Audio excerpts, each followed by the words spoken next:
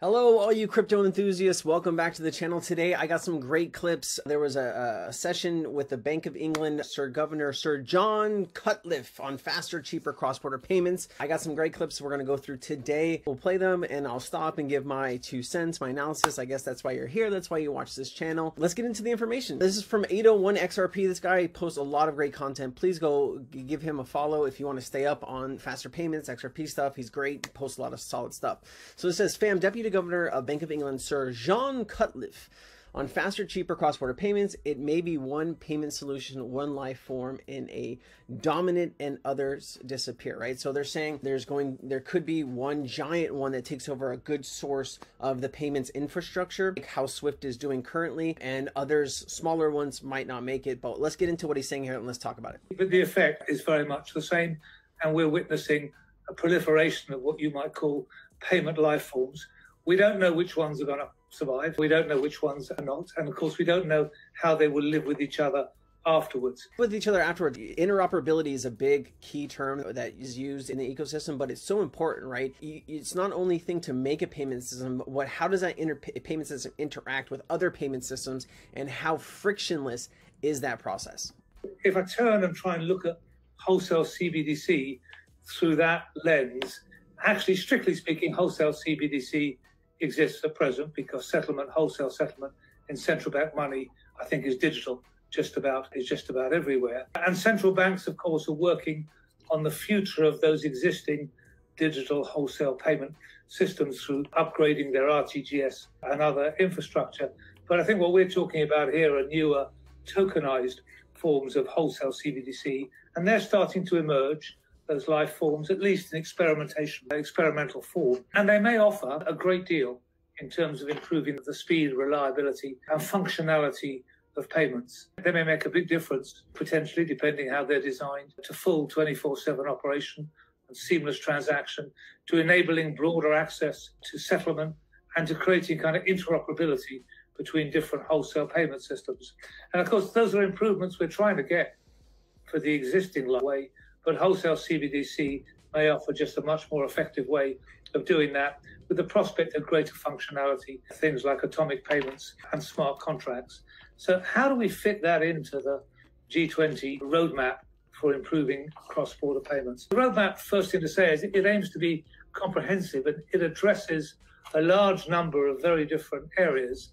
But at its center, 3 of those areas relate to the challenges posed both in the public and the private sector by legacy technologies, and that require significant investment if we're going to change them.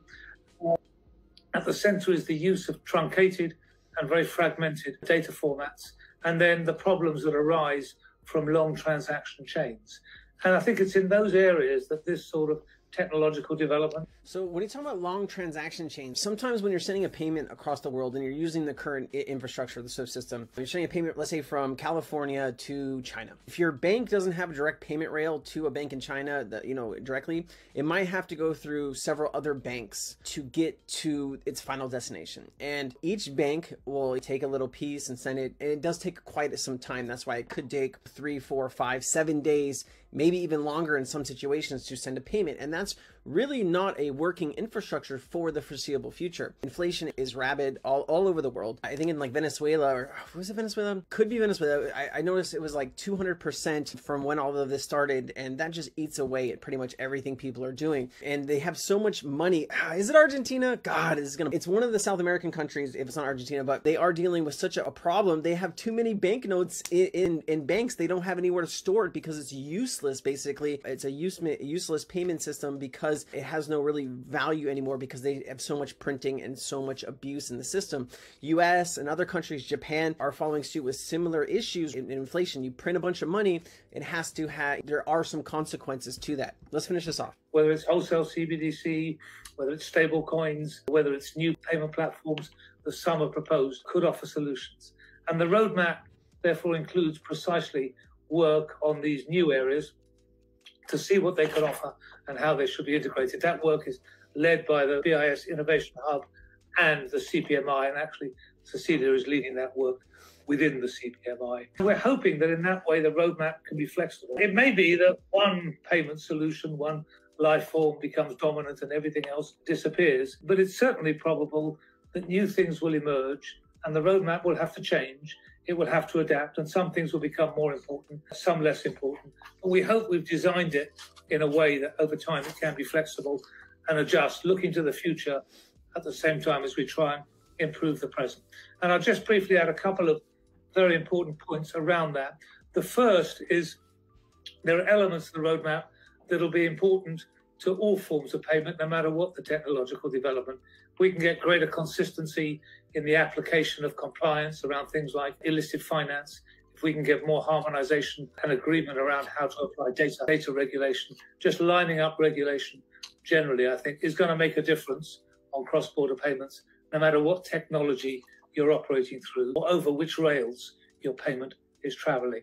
And all right, and then I got another clip here too, similar, it's the same meeting. This is Cecilia Skinsley, the head of the BIS Innovation Hub. Guys, if you don't know what the BIS is basically the central banks for central banks. They are the ones who usually set policy for other central banks and help out with these C experiments. So the BIS Innovation Hub is really like a think tank. They are working on different payment solutions that central banks can adopt. They are working on a ton of stuff. I cover all of this in my Sensei chats with my community, guys. So much is going on. Check this out. This is tomorrow's chat. We're going to get into the Euro payment system, the Eurozone payment system. I want to talk about what all this is and the migration. There's just so much information here, guys, that I'm going to go over with the community. And look at all this. All of this is information that they are going to get tomorrow. And so they know exactly what's going on with all of this. If you don't, start figuring this out quick, because new payment systems are coming. They're already here. They're already being adopted. And if you own a similar cryptocurrency that is involved in these payment systems,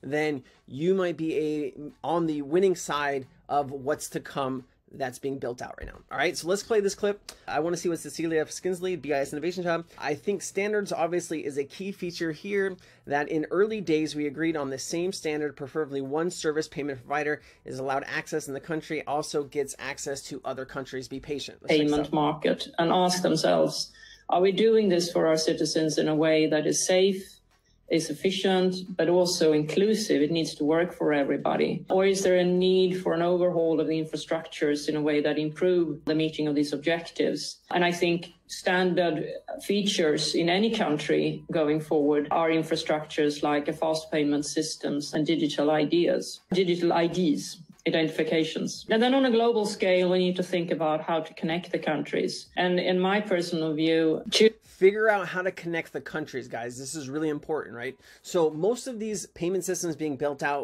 on the XRP ledger by Ripple use APIs. And so it's very easy to integrate that into the current system that banks hold, right? They've already went out, they've like, hey, what are the problems banks are having? How can we upgrade these banks? What is it going to look like? And they went out and they built all of this technology, right? RippleNet, ODL, all of these different things that are going to help banks, central banks, move value at the speed of light for very low cost. I think there was like a $250 or $500 million payment, or XRP payment, or it came out of escrow, went into Ripple wallet. That payment was charged, I think it was 0.0002 cents or something like that to move all of that money. That is a payment system unlike anything we've ever had.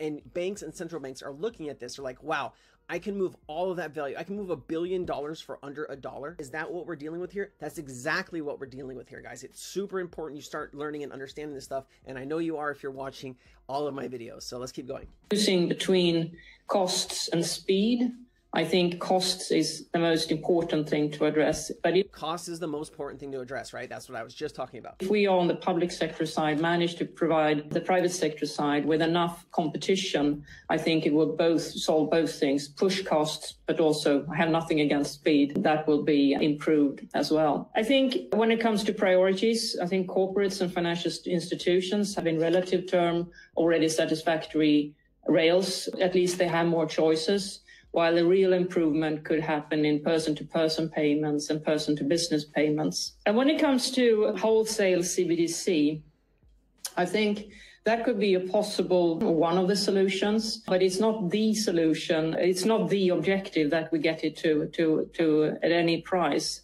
And I think there is a number of important steps that can be taken in the building blocks that has been outlined. And one first step could be for central banks to allow for broader access to their settlement systems and also longer opening up. I think standards, obviously, is a key feature here, that we at early days agree on the same standard, and preferably that one payment service provider, if that is allowed access in one country, it would also get access to operate in other countries. So being bold, being persistent, and being patient, I think, are the things we have to be on both the public and the private side. I think it's building infrastructures that are the key feature for us on the public side to do, but also regulate and supervise the private sector in a way that meets the objectives that we want to achieve.